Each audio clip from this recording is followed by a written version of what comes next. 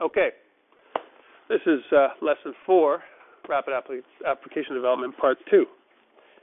We're talking decisions and conditions today. So again, I'd ask you, as I'm doing this for the people here in class, to kind of pull up your Visual Studio if you haven't done it already, and we're going to move forward with this thing. Okay, so what are we going to talk about? We're going to talk about logic flow, nested if statements. We're going to talk about that a little bit as well. We're going to read and create diagrams to illustrate the logic in a selection process. And that's more of like these, who's actually done any kind of UML, like design work, right? And if you haven't, if you don't know what I'm talking about, it's really designing like almost like your logic flow, as opposed to, it's not just a picture of, your wireframes, but sometimes what you're going to do is you're going to create this logic flow diagram, and you can do that with kind of a universal modeling language that you can use, and you can actually create almost like a clickable program that's not really actually there's no functionality, but you can do that with UML. So we're going to kind of skim that a little bit today.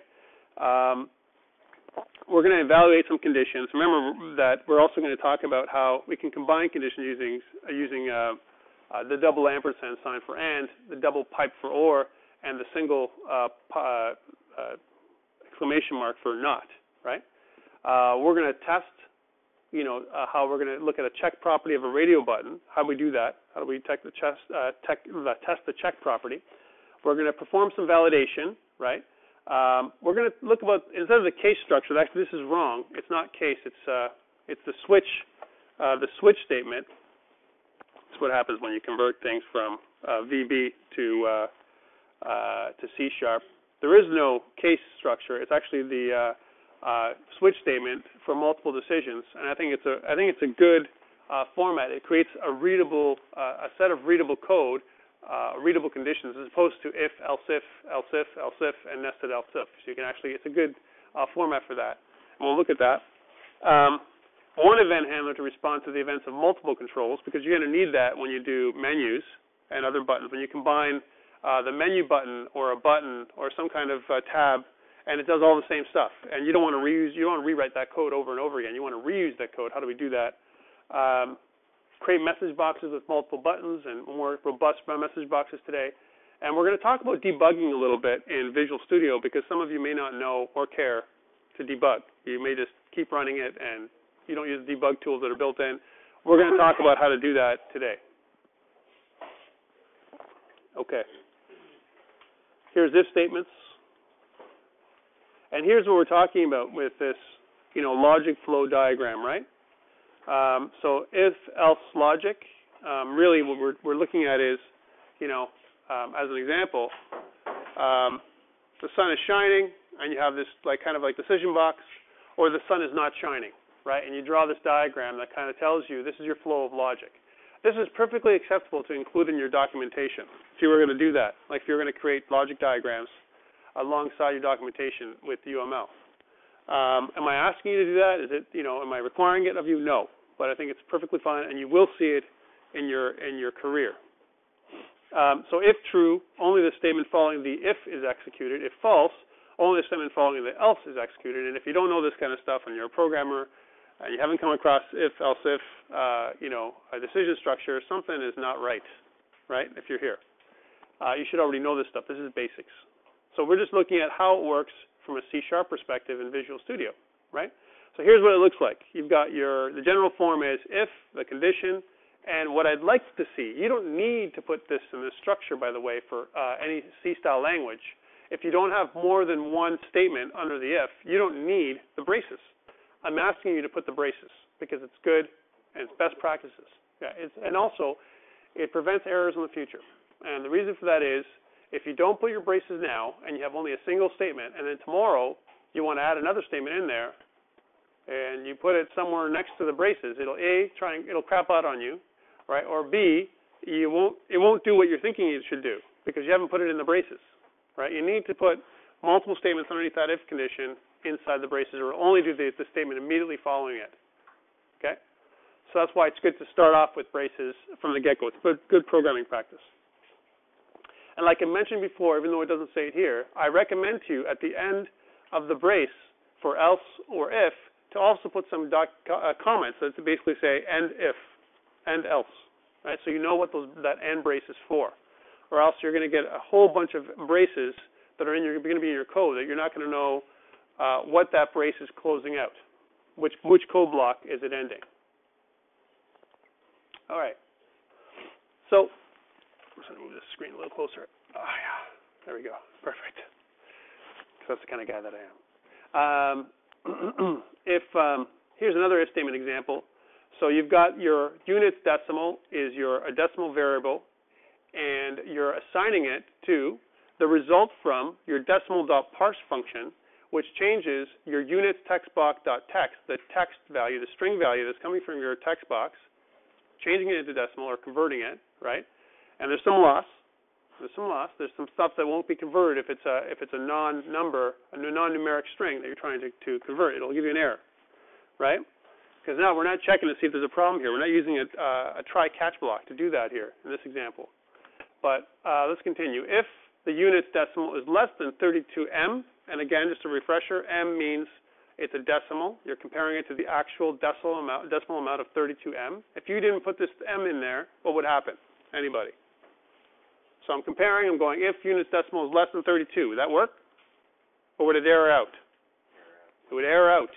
In the current conditions of Visual Studio, you can make it so it doesn't, by the way, but it will error out because 32 is not a decimal. It is an integer, right? And you're comparing a decimal to an integer. You can't do that in C#.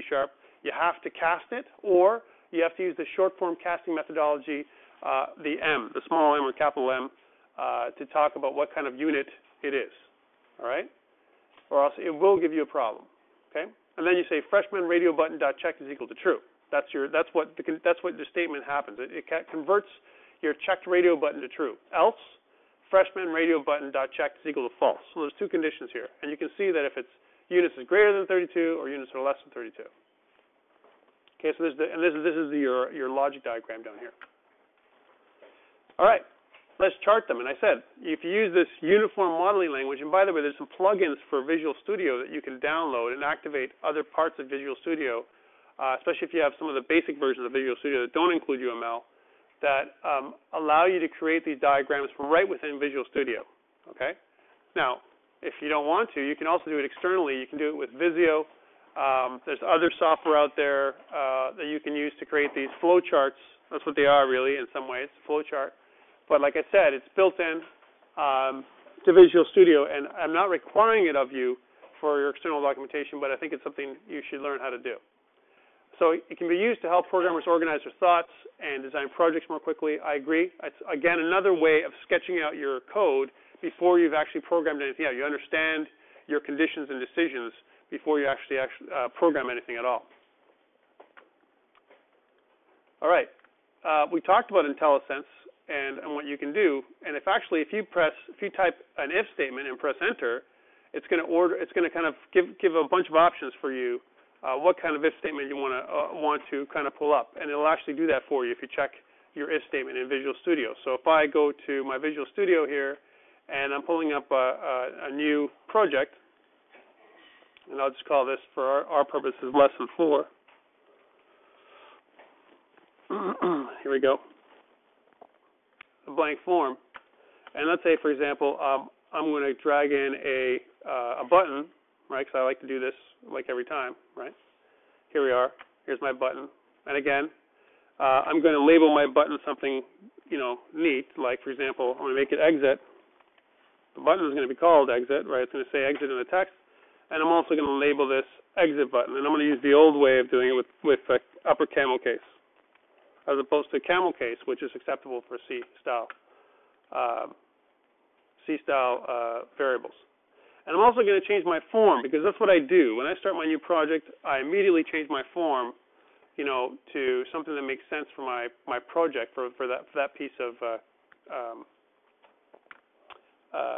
what I'm working on, right? So I'm going to call this, my exit form, right? It allows me to exit.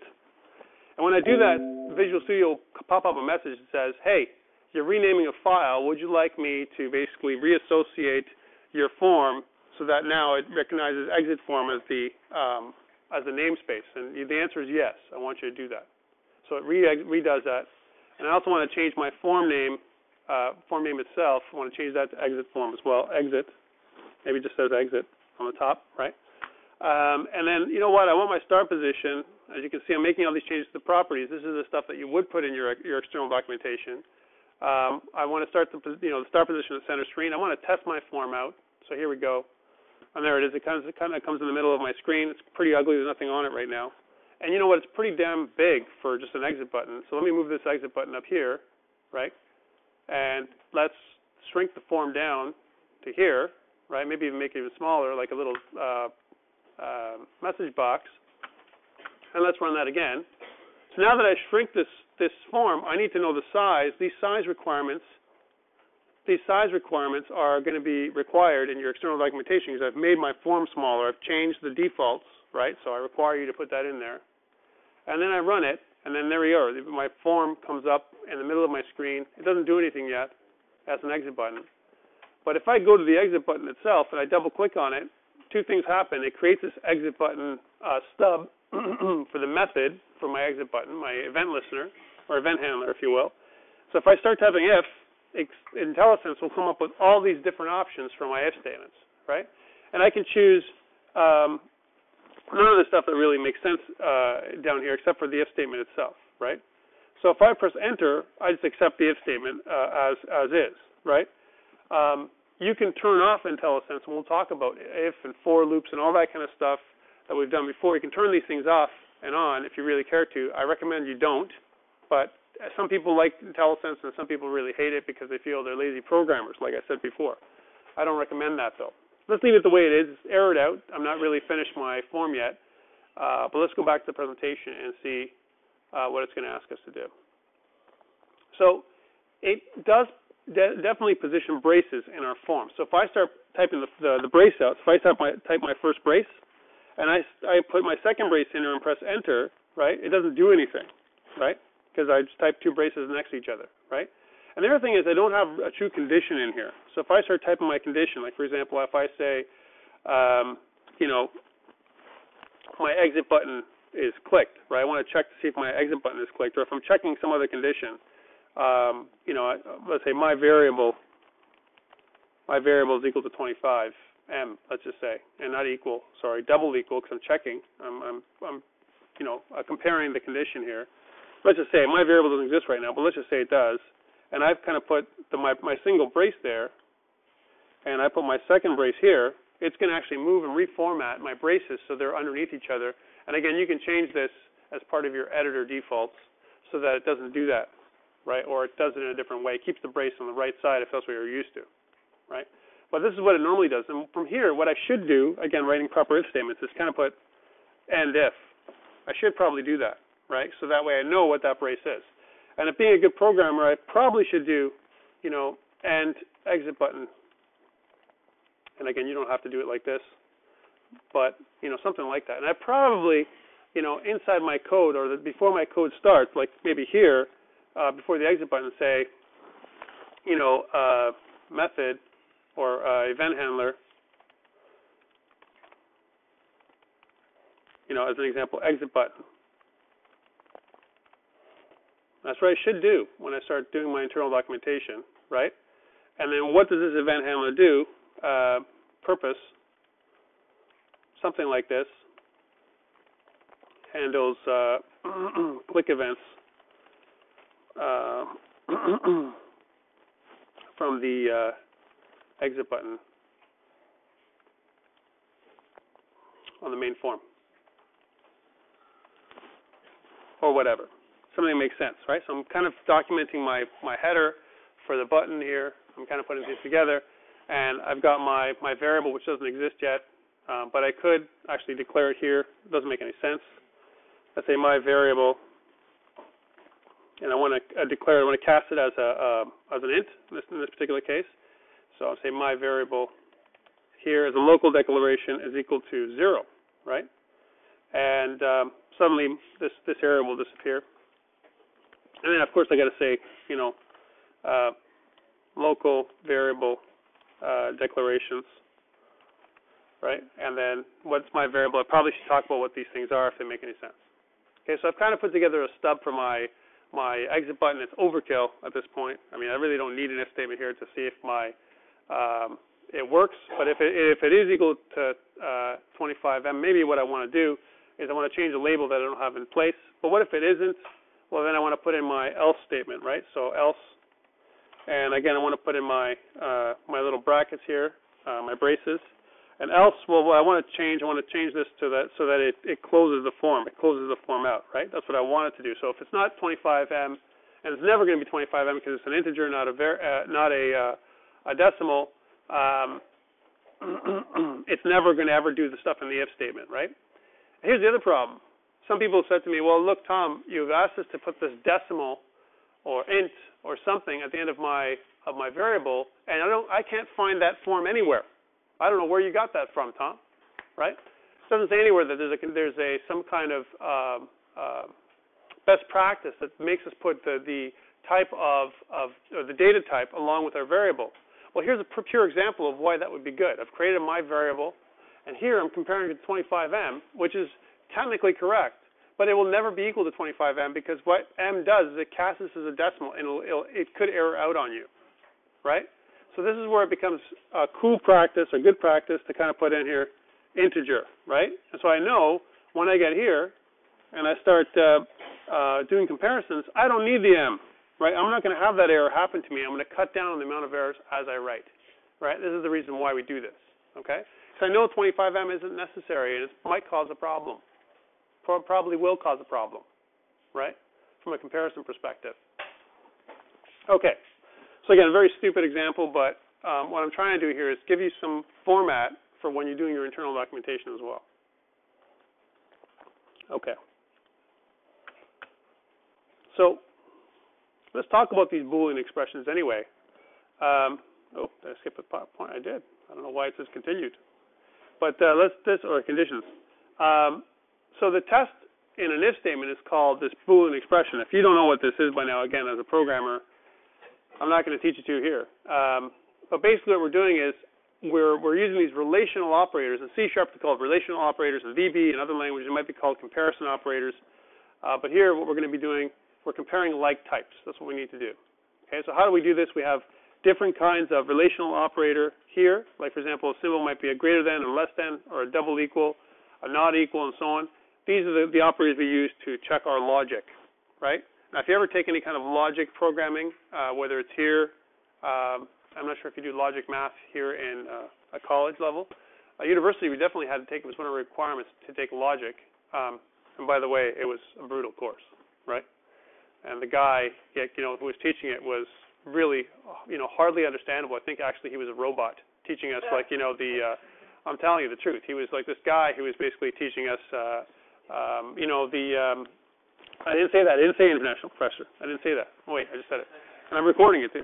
But anyways, he was like a robot, this dude, and he was actually teaching us almost like the directives, the prime directives of a robot. A robot will not harm a human, that kind of thing. And I didn't understand it at the time what he meant, right? But then he would compare things. The set of all robots don't harm humans, right? And then if the robot's blue, I didn't say anything about that, so that can harm a human because, the robot's blue. Anyways, what I'm saying here is these conditions are the same kind of conditions that work on basic logic operations, whether you do it and you're talking about, you're comparing one value to another, and this isn't comparing situations or conditions. This is just talking about if the value of an object is greater than or equal to or not equal to and so on.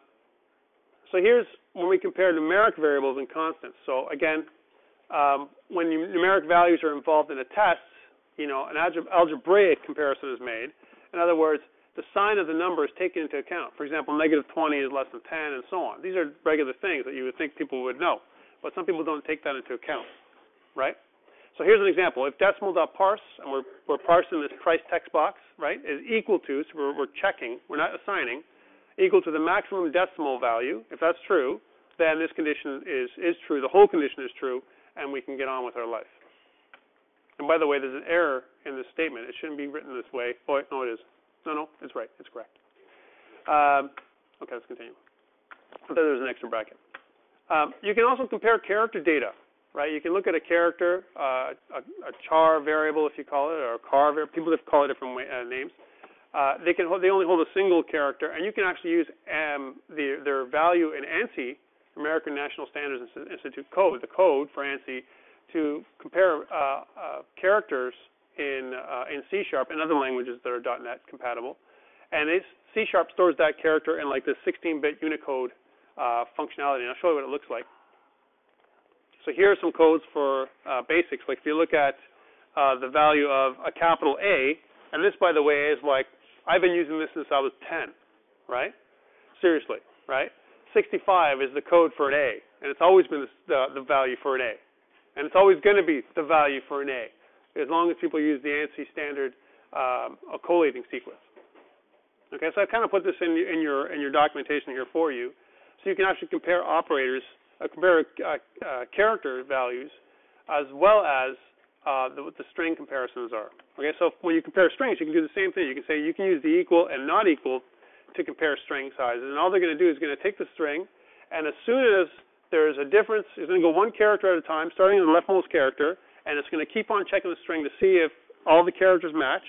And same thing with upper and lowercase. Every character in the string is going to be compared, numerically, if you will. And then it's going to come to a point where the string's not equal, and it's going to crap out, and it's going to say no, it's not equal. And that's how string comparisons work. It goes one character at a time, starting from the leftmost character. All right. And here's another way you can do it. You can use the compare to method. That's part of every string to compare one string to another. And the way you would do it is you say, well, if A string would be the actual string you're comparing to, compare to B string, right? If it's equal to 0, because there's 3 options, you can have, if the 2 strings are equal, then the method returns a 0. When A string is greater than B string, you get a positive number. And when you get a negative number when B string is greater than A string. So you can check for positives or negatives. So greater than or equal to greater than 0, less than 0. You can do that here as an alternative method to checking strings. Yeah. Quick question. Depending, like with this language here, does it do binary comparison? You can. In your if statement, 0 is false, 1 is true. Yes. It automatically will recognize that. Yes. In that case, then does it also work with? Because I know PHP 0 is false. Everything else is true. 0.1 will actually equate to true. No, don't assume that. Okay, that's what I was wondering because I know PHP does that. No. So I wasn't sure if you. No, don't assume it. That's what I'm saying. I would rather you not assume anything when you program, right? I'd rather you be absolutely sure what you're testing for, right? So that there's no chance for error. Okay? No chance for, and especially if right now it works. Maybe later versions of C# will be more strict, right? And so then your code won't be future compatible, right? So don't assume anything is my answer. And I think that's a standard answer that I would say for anybody who's coding, right? Always make so your code is future-proof, right? And make it so it's explicit in what it does. Have more control as opposed to less control. It's always better. More involved, though. There's more. It's a little more challenging. Okay. Testing for true or false. So here's an example of it. If blue radio button dot checked is equal to true, okay, is equivalent to if blue radio button dot checked. Okay, so this is basically saying if this thing is checked, right? Well, it's the same as saying this. You're saying it twice, actually. If you're saying if blue radio button dot checked, that's true, right? If it's true that it's checked, then it's true. Yes, we know it's true, right? So that's why this is okay. This form here is fine. All right. If I was to see this in your code and you didn't put if blue radio button dot check is equal to true, it'd be just they're equivalent. Okay. And I prefer this one, right? It's shorter. You don't have to put is equal to true, right? Lowercase and uppercase, you can actually convert to upper. Like for example, here's a great example of this. Let's say you want the user to enter their name, but you want to convert their name to uppercase characters. You want to ask a yes or no question, like, do you accept yes or no? And they put maybe they put a lowercase yes, or a Y, or a capital Y. You don't know how they're going to enter their character. You can convert whatever they put to uppercase, right? So it doesn't matter what they enter, yes lowercase or yes uppercase or Y or whatever. You only care about the first character. You don't care about the YES or the N for NO, if you want to do that, and you're going to convert it to uppercase, and you're going to convert it to the format that you need, right? And if it's something else, if it's not a Y or an N, you're not going to accept that input. You can do that too with validation. Okay. And this is the way you do that when you convert from lowercase to uppercase and so on. Okay, compound Boolean expressions. This is where people get messed up with C#, so listen up. Okay? You do not use or, the actual keyword or, and, or not. You don't use them in C#. Okay? In other C# languages, you may see that. You put and, or not, right? But it doesn't work like that in JavaScript, and it doesn't work like that here in C# and in other languages. You need to use, the double pipe characters, right? Or the double ampersand, or the exclamation mark for your comparison, your operators, right? Your logical operators. So what I mean here is, this is or. So it says if one expression or both expressions are true, and this is where that robot professor was just making me crazy, right? If it's true that all boys wear blue shirts, and I couldn't understand what he was saying, right? And I'm not trying to make fun. That's how it really sounded. And I couldn't understand him. I was just putting my hand up all the time trying to understand this guy, right? We didn't have YouTube at the time either. He's comparing true. If it's true, if you're comparing it using an OR operator, right? By the way, what's an OR called from a circuit perspective? Come on, guys. Huh? Short circuit. Yeah. That's exclusive OR. But what's an OR called? Right? It's an OR gate, right? Remember? What's the OR gate? It's an actual gate that gives either one or the other. One of those, if one of those, one or the other one is on, right? Then it's going to work. Your circuit's going to work. Either one, either switch. If you're switched on either side, it's going to work. That's what an OR is, right? The AND, right? That's the AND gate. That means both the switches have to be on, right, in a circuit diagram in order for the circuit to be functional, right? Because you have to turn them both on, right? And the NOT means that whatever I get, whatever the result is of my check, reverse it. So if it's a true, on, it's going to turn off. If it's off, it's going to turn on. And a great example of that is if I have a light switch, right, and I turn it on over here, and then I have another light switch at the other end of the room, and I click it again, it'll say, well, whatever that other light switch is, reverse the result and turn it off, right? So that's what really the NOT is for. And this is the standard stuff. And you can create very complex comparisons with and, or, and not. Very complex, right? Be careful. Be careful. Because remember, a lot of times the first operator you're comparing to, for example, I have a variable, and I say, in this particular case, if number label.text is equal to 1, right? And or, if I put the or in there, that means I don't care what comes after, right? Because if one of them is okay, then both of them are okay, right? If it's either or is on, right? Then I don't care about checking the second one, right? If I have the AND comparison operator, though, then I need to check both of them, because if one is actually it's the same case, right? I only need to go to the second stage to check the second one if I know the first one is on. If the first one is off, I don't need to check the second one because the first one is off, and I need both of them to be on or true in order for that case to be correct for an AND comparison, right?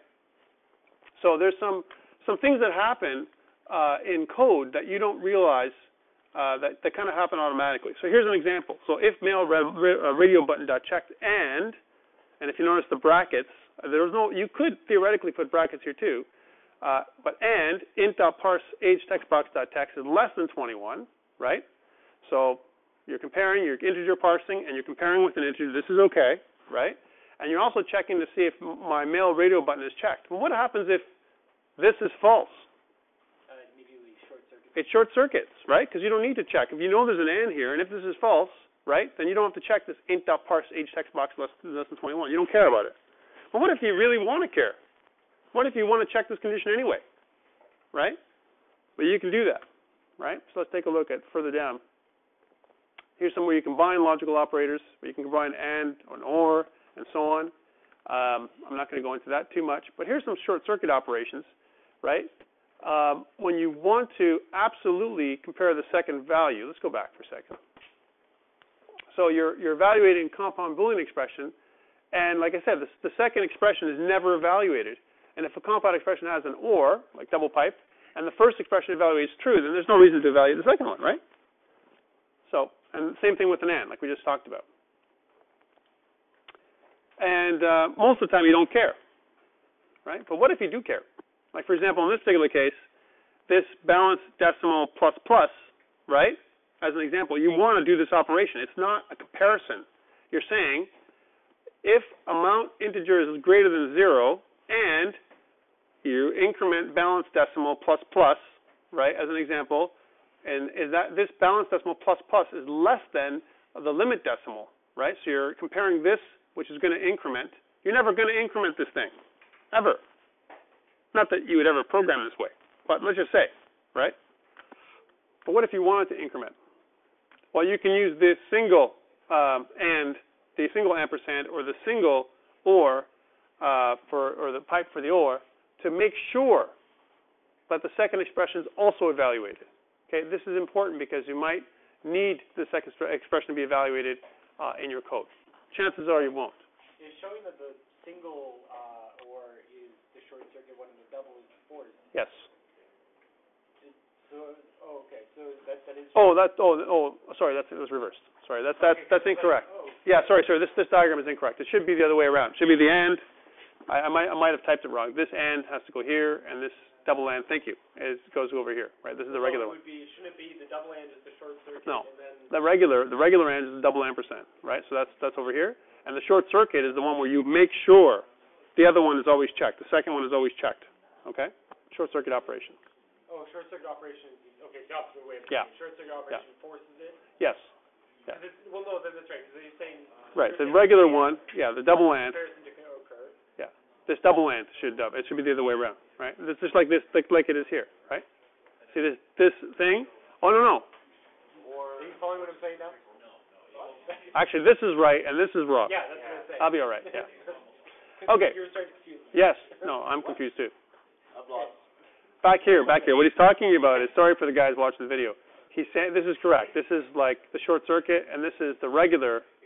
It forces the comparison to occur here, and if you use the double pipe, this symbol here and this symbol here should be reversed. Yeah. That's all. Okay. Nested ifs. So we've gone and done regular if statements and some comparisons. Now we're going to talk about nested ifs.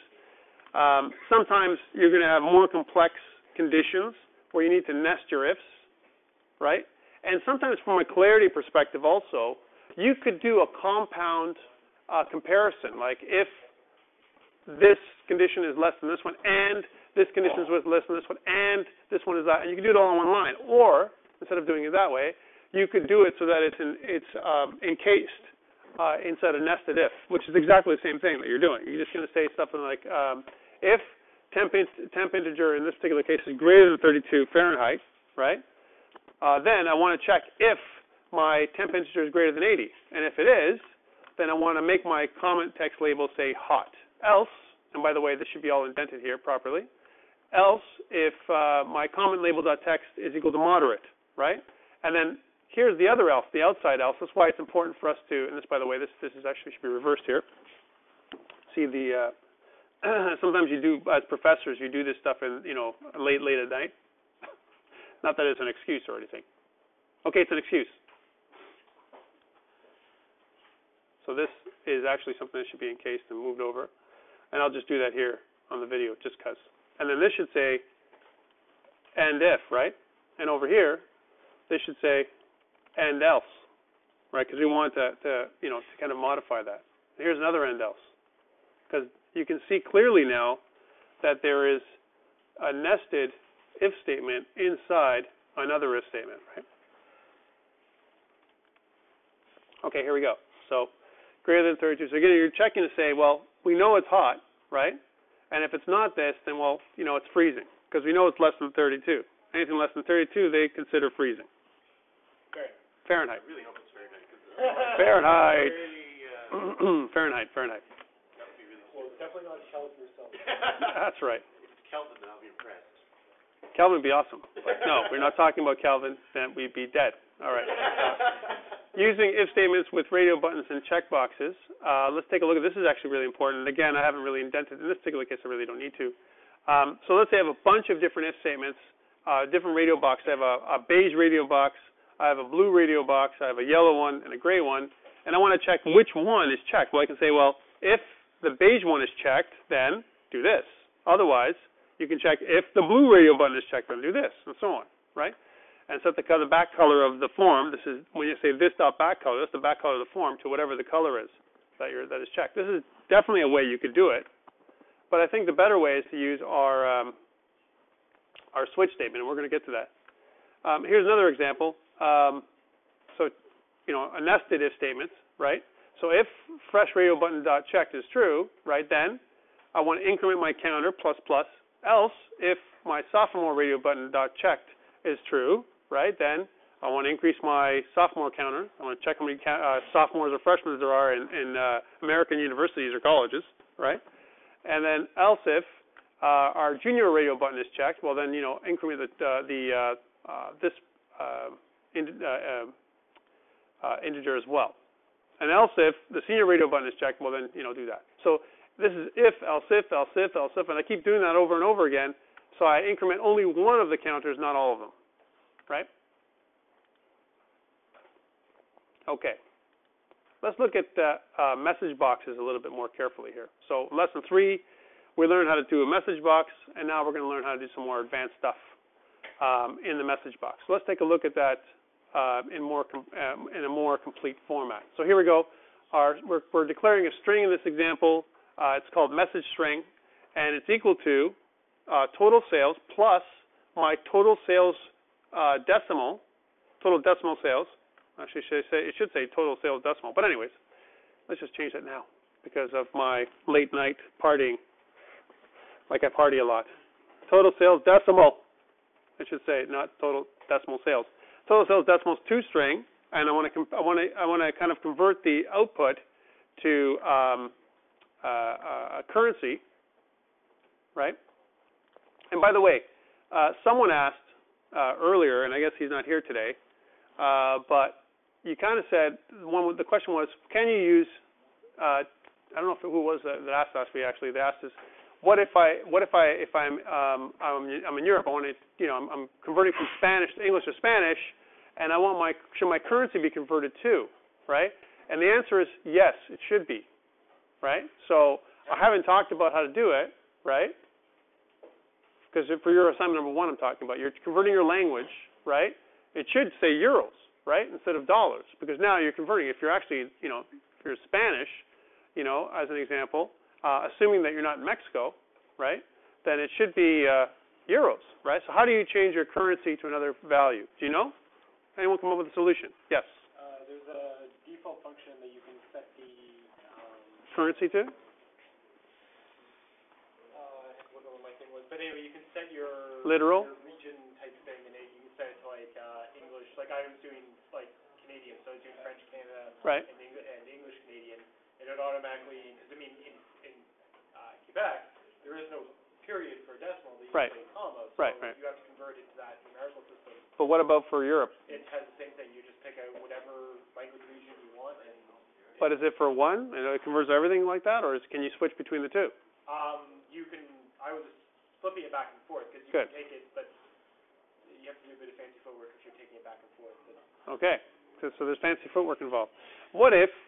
And this is the question I have for you. What if you don't want to do standard formatting like this? You'd have to write some other code, right? You don't have to use the built-in formatting, right? You could fool around with a string. If you want a euro, right, instead of a dollar, don't use the C. And this is where an option for you to put an if statement in there saying, if the language is English, then you do use this command, right, which is string, message string, whatever's total sales plus the C. Otherwise, if the message is in English, whatever else, then you're going to format the string manually yourself, because maybe that's easier to do than switching back and forth your defaults, right? As equal to, and you put the the euro, and you kind of load the euro in the front of the of your values. But also, if you think about this, if we actually go there and actually convert it to euros, then you're going to have to kind of know the value of the euro, won't you? Yeah, realistically, you have to have it on a floating scale. Right. The zero changes in the second. the euro changes. So how are you going to do that? Now, I haven't asked for all these things, these fancy little things for your code, but these are all problems that you could probably make up on your own and go, did Tom really want me to put all that together and change to euros? And the answer is, I don't expect it, but it'd be really cool, right? And it's a great thing for you guys to do, great exercise.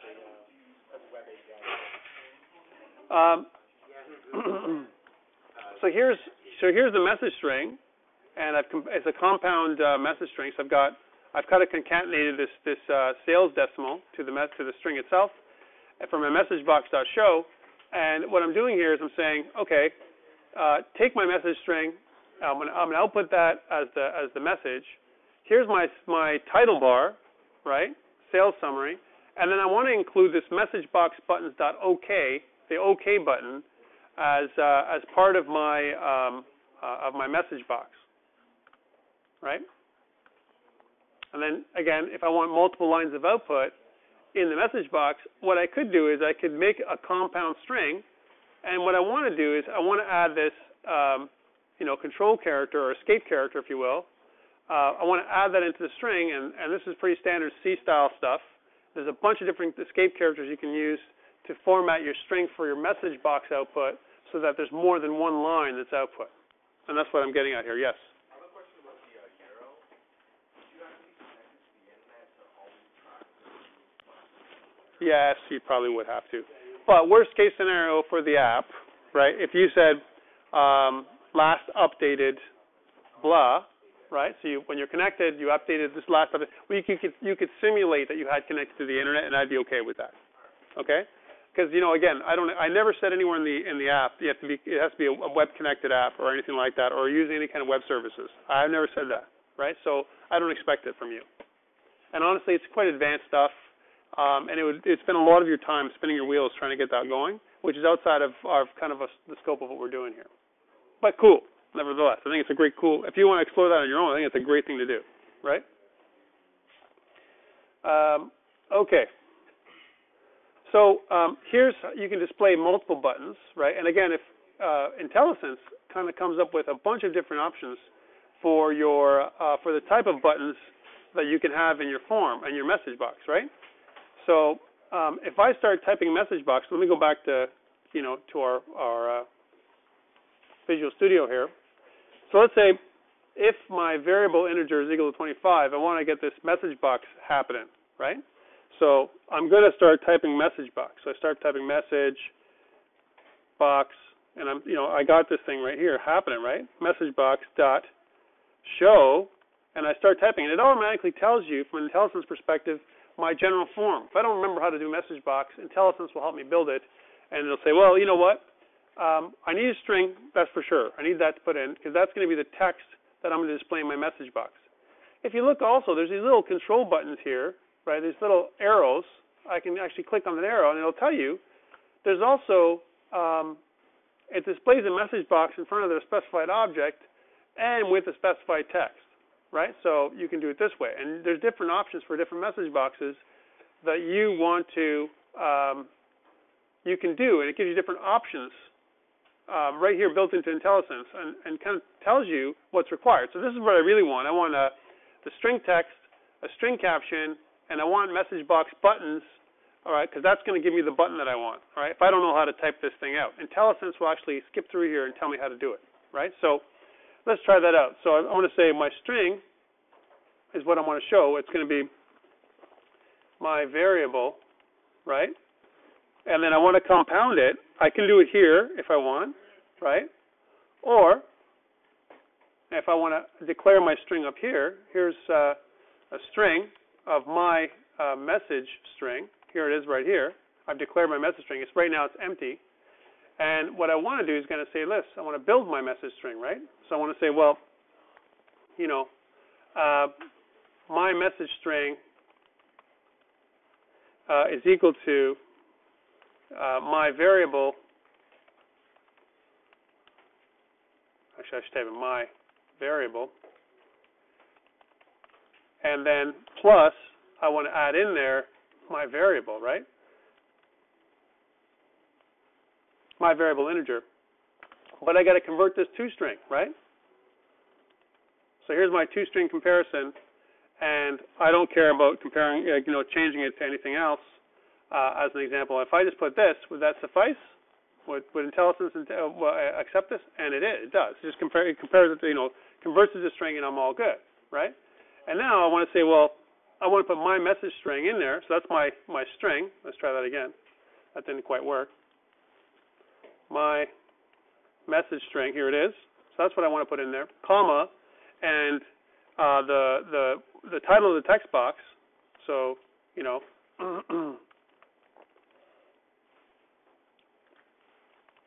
my ugly title, right? And then message box buttons. I want to talk about the message box buttons that are available. So I choose the message box buttons, and if I go to the end of this line here for you people online, if I hit the accessor, right, it's going to give me a list in IntelliSense of all the different types of message box buttons I can choose from, right? So I can choose, the OK as an example, and that it'll add that in if I don't know what the options are, and I can end it off. And that little thing is, if my variable is equal to 25, which in this case it's not, then that message box will come up. If it's not, it'll just close my functions. Let's run that. Let's see if it works. All right, so here it is. If I didn't make a mistake, it'll run my code. Here it is. And if I click exit, it's gone, right? But let's say, for example, my variable, I'm going to compare it, and I'm going to change my variable to 25 to test this out, right? Test my if statement out here. And if I run it now, and I try and exit it, and I click exit, well, you know what? It says my variable is equal to 25, and here's my ugly title, right? My little message box comes up, and it won't close ever my screen because now I've put it into that, I put it in this condition where it says basically, if my variable is equal to 25, well, guess what I want to do? I want to compare it, right? Here it goes. I'm going to pull this over here. I want to compare it to, I want to print out this little message box, right? All right, and that's what this is. IntelliSense will give you an option of what kind of buttons you want in your message box. So again, here's multiple buttons, and this would be message box buttons dot yes no. That's this option, which will actually display this standard set of buttons for people who haven't seen it before. Okay. And but what if I want to get like some kind of information from the buttons? I want to know which button's pressed. How do I do that, right? Well, I start off with my message string. So here's my message string, and then I assign messagebox.show is actually a method that returns a value, right? And it actually tells me which of the buttons it is that was returned, right? So I'd say, well, depending on which message box is returned, I say if here's my return dialog result is equal to dialog result.yes, right? So if it's the yes button that's being clicked, then I want to do this. If it's the no button that's being clicked, then I want to do something else. So this is where you can respond to a message box depending on the result, right? And this is how you would do that here in on this code right here, all right? So again, here's some additional signatures for the messagebox.show. I think you could read this on your own. This is just from I'm not going to talk about this in terms of how to do it, but there's a general form for the message box. There's other options here. You can actually have other message box options, like for example, different icons and so on that are included, right? So there's stuff for different options there as well. Okay, we're going to pause it right here before we go into input validation.